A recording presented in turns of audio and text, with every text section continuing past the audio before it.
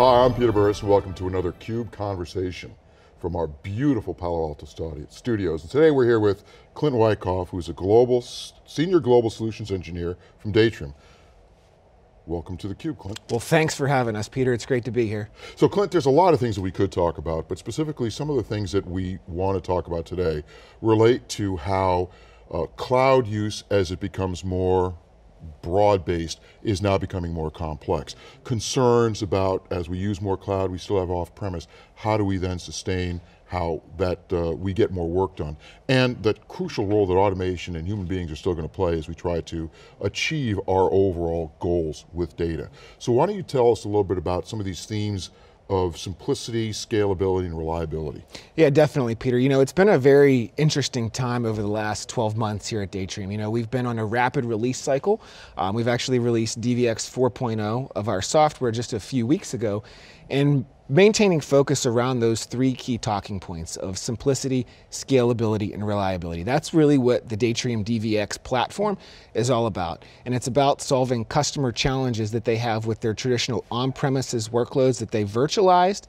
And we're also seeing an increase in customers trying to leverage the public cloud for several different use cases. So kind of the biggest takeaway from our perspective with relation to the latest release of our software is, you know, how can we integrate what the customers have grown to love on premises with their Datrium DVX platform, and how can we integrate that into the public cloud? So our first endeavor into that area is with what Cloud DVX, and that integrates directly into their existing AWS subscription that they have. So now that they have on-premises Datrium running for all their mission critical, providing tier 1 systems of all the performance, cloud backup, all those capabilities that they've grown to love, but how can I get my data offsite? That's been a huge challenge for customers. How can I get my data offsite in an efficient fashion? But in a way that doesn't look like an entirely different new or a completely independent set of activities associated with AWS. So talk to us a little bit about, you said something interesting, you said it integrates directly into AWS. What does that mean? Yeah, so we've taken a direct port of our software. So we have on-premises customers run ESX hosts, okay? In AWS terms, that translates into EC2 instances. So the first thing that we do is we instantiate an EC2 instance outside in an AWS subscription, okay? That means my billing, my management, my console, everything now is the same. Exactly, right? And then we're utilizing an S3 bucket to hold our cloud archives. So the first use case for Cloud DVX in its current iteration is for offsite archives of Datrium snapshots, right? I run VMs on premises, I want to take a snapshot of these, maybe send them over to a secondary location, and then I want to get those offsite for more long-term archival purposes. S3 is a great target for that, and that's exactly what we're doing. So an existing customer can go into their Datrium console, say I want to add my AWS subscription, click next, next, next, finish, and it's literally that easy. We have automated Lambda functions that automatically spin up the necessary EC2 instances, S3 buckets, all that stuff for the customer, so they completely simplify the entire process. You know, I like to think of it almost like, you know, if you look at your iPhone and you go into your iCloud backup, there's literally just a little slider button that says turn it on. For us, it's literally that simple as well. How can we help customers get their data offsite efficiently? Okay, now that's a key kind of point for us here at Datrium, and the fact that we have a global deduplication pool. That means the only data that's ever going to go over the wire is truly unique. So we have built-in blockchain type crypto hashing that goes on. So as data comes in, we're going to do a comparison on-prem, off-prem, and only send the unique data over the wire. That is truly game-changing from a customer perspective. That means I can now decrease my RPOs, I can get my data offsite faster, but then whenever I want to recover or retrieve those those virtual machine snapshots, it's efficient as well. So it's both ingress and egress. So from a customer perspective, it's a win-win. I can get my data offsite fast, and I can get it back fast as well. And it ultimately decreases their AWS charges as well. That's the point I was going to make, but it's within the envelope of how they want to manage their AWS resources, right? Yep. So this is not something that's going to come along and just blow up how you spend AWS. If you're the AWS person, so we've heard what the Datrium console person can do. If you're an AWS person, you're now seeing an application that has certain characteristics, performance characteristics associated with it, cost characteristics associated with it, and now you're seeing what you need to see. Exactly. Yeah, we kind of abstract the AWS components out of it. So, you know, if I'm in the AWS console, yes, I see my EC2 instance, yes, I see an S3 bucket, but you can't make heads or tails of what it's kind of doing. You don't need to worry about all that stuff. We manage everything solely from a Datrium perspective. Going back to that simplicity model that the product was built upon, is how can we make this as simple as possible, right? It's so simple that even, you know, an admin that has no experience with AWS can go in and stand this up very, very easily. All right, so you've got some great things going on with being able to use cloud as a target. What about being able to orchestrate resources across multiple different potential resources? How is that started? How does some of the new tooling facilitate that or make it more difficult? Well, that's a really great question, Peter, but it's almost like you're looking into the crystal ball of the future, because, you know, the way that Datrium, you know, the product itself and the platform is architected, you know, it's kind of building blocks on top of each other. We started off on premises. We've built that out to, you know, have a scale out architecture. Now we're going off premises out to the public cloud. Like I said, the first use case being just being able to leverage that for cloud archives. But what if I want to orchestrate that and bring workloads up inside of AWS? I have a VMware snapshot that I've sent, or a Datrium snapshot that I've sent off prem. I want to now make that an EC2 instance, or I want to orchestrate that. That's the direction that we're going. So there's definitely more to come there. So that's kind of the direction in what the platform is capable of. This is just the beginning. Now the hyperconverged concept is very powerful and is likely going to be a major feature of being able to put the work where it needs to be put based on where the data needs it. Sure. But hyperconverged has had, you know, some successes. It's had some weirdness associated with it. We won't get into all of it, but the basic notion of hyperconverged is that you can bring resources together and run them as a single unit. But it still tends to be more of a resource focus. You guys are looking at this from slightly differently. You're saying, let's look at this as a problem of data and how the data is going to need resources, so that you're not managing in the context of resources that are converged, you're managing in the context of the resources that the data needs to do what it needs to do for the business. Have I got that right? Yeah, I mean, hyperconverged has done a lot of really good things. First and foremost, it's moved flash to the host level, right? Removing a lot of the latency problems that traditional SAN architecture has. We apply many of those same concepts to what Datrium is, but we also bring a lot of what traditional SAN has as well, being durability, reliability on the backside of it. So we're basically separating out my performance tier from my durability capacity tier on the bottom.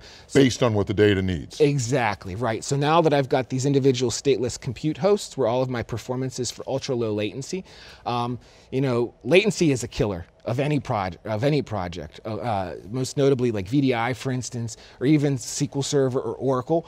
You know, one of the other capabilities we actually just added to the product as well is now full support for Oracle RAC running on Datrium in a virtualized instance. So latency, as I mentioned, has been a killer, especially for mission critical applications. For us, we're enabling, you know, customers to be able to virtualize more and more high performance applications and rely on the Datrium platform to have the intelligence and simplicity behind the scenes to make sure that things are going to run the way that they need to. Now, as you think about what that means to an organization, so you've been at Datrium for a while now, and how are companies actually facilitating the process of doing this differently?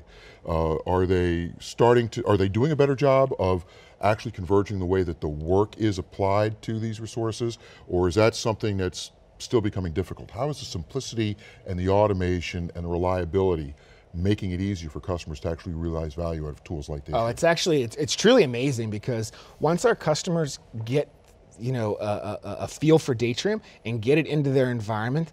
I mean, we have customers all across the world, from Fortune 500 customers down to, you know, more small, medium-sized businesses, financial, legal, all across the entire spectrum of verticals that are benefiting from the simplicity model, right? I don't have to worry about, and you can go out to the Datrium website and we have a whole list of customer testimonials.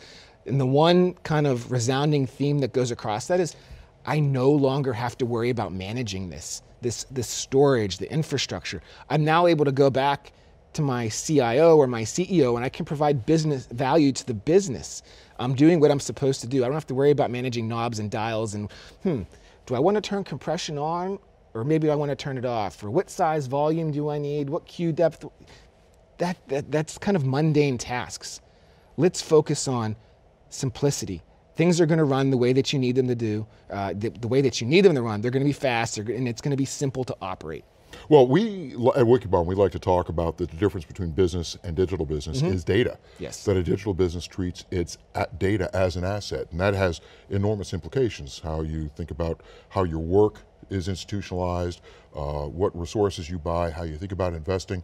Now it sounds as though you guys are thinking similarly. It's not the simple tasks you perform on the data that becomes important, it's the role that data plays in your business and how you turn that into a service for the business. Is that accurate? That is very accurate, and you brought up a really good point there in the fact that the data is the business. That is a very key foundational component that we continue to build upon inside the product. So one of the kind of big capabilities, and you've seen a lot of this in today's day and age with ransomware hacks and data breaches. I mean, it's almost every other week you go on CNN or pick your favorite news channel that you care to watch, and you hear of breaches or data being stolen. So encryption, compliancy, HIPAA, Sarbanes-Oxley, all that type of stuff is very important. And we've actually built into the product what we call blanket encryption. So data, as it comes inbound, is encrypted. We use FIPS 140-2, either validated or approved mode, and it is encrypted across the entire stack. In use, over the wire, in flight, and at rest. That's very different than the way that some of the other more traditional folks out there do it, right? If I look at a SAN, it does encryption at rest. Well, that's great, but what if, well, the data's in flight? What if I want to send it off premises out to the public cloud? With Datrium, all that is built into the product. And that's presumably because Datrium has a greater visibility into the multiple levels that the data is being utilized. Absolutely. And which is why you can apply it in that way. And so literally data becomes a service that applications and people call out of some Datrium managed store. There, absolutely, yep. So think about what's next. If we think about the, you mentioned, for example, that when we had arrays with SANs, that we had a certain architectural approach to how we did things. But as we move to a world where we can literally look at data as an asset, and we start thinking not as the task you perform in the data, but the way you generate value out of your data. What types of things, not just at Datrium, but what types of things, what types of challenges is the industry going to take on next? So that's an interesting question. So in my opinion, this is Clint's personal opinion, the way that the industry is changing, and regular administrators, they're trying to orchestrate as much as they possibly can, right? I don't want to have to worry about the low-hanging fruit on the tree. How can I automate things so that whenever something happens or an action happens, or a developer needs a virtual machine, or I want to send this off-site to DR, what if I can orchestrate that, automate it, make it as simple to consume? Because traditionally, IT is a bottleneck for moving the business forward. I need to go out and procure hardware and network switches, all the type of stuff that go along with it. So what if I was able to orchestrate all of those components, leveraging API calls back to my infrastructure? And so like a user has a web form that they go in and fill out. Those challenges are the types of things that organizations, in my opinion, are looking to overcome. Now I want to build on that for a second, because a lot of folks immediately then go to, oh, so we're going to use technology to replace labor. And while some of that may happen, the way I look at it and the way we look at it is the real advantage is that new workloads are coming at these guys at an unprecedented rate. And so it's not so much about getting rid of people. There may be an element of that, but it's allowing people to be able to perform more work with these new technologies. More work, but focus on what you should be focusing on. Of all the senior executives that that's what I mean. Yeah, all the senior executives that I talk to, they're looking to make better use of IT resources. Those IT resources are not only what's running in the racks in the data center, but it's also the gentleman or the lady sitting behind the keyboard. What if I want to make better use of their intellectual property that they have to provide value back to the business, okay? And that's what I see with pretty much everybody that I talk to. Clint, this has been a great conversation. So once again, this has been Clint Wyckoff. This has been a CUBE conversation with Clint Wyckoff, who's a Senior Global Solutions Engineer at Datrium. Clint, thank you very much for being on theCUBE, and we'll talk again. All right, thanks, Peter. Once again, thanks very much for sitting in on this CUBE conversation. We'll talk to you again soon.